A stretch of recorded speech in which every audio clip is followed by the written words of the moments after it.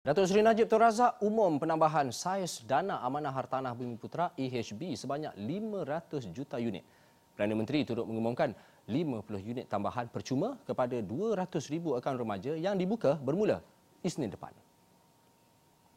Penambahan 500 juta unit menjadikan saiz AHB kini berjumlah 4 bilion unit.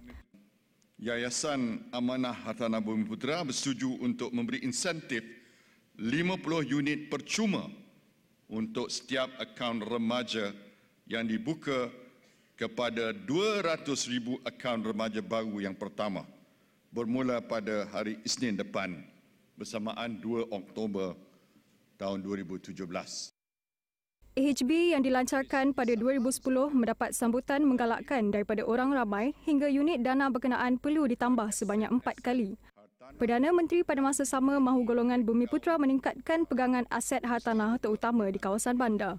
Dan sehubungan dengan ini, janganlah kita mempunyai hak milik tanah di kawasan luar bandar saja ataupun di pekan-pekan kecil saja maupun di pinggir bandar, tetapi mesti mempunyai penyertaan yang kokoh di tengah-tengah bandar utama yang dapat meraih pulangan yang lebih tinggi lagi.